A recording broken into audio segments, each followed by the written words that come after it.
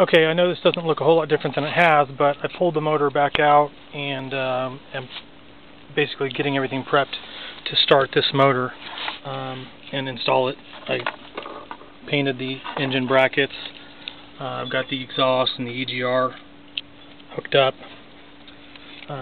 modified the power steering inlet here, the alternator, all the accessories are mounted. I've got the belt on there.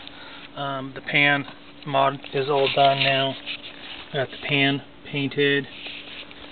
I've got the remote oil filter adapter on. I've got the AC, power steering is hooked up. The AC lines are not hooked up yet, but power steering is hooked up. Same thing, the exhaust here, O2 sensor on this side.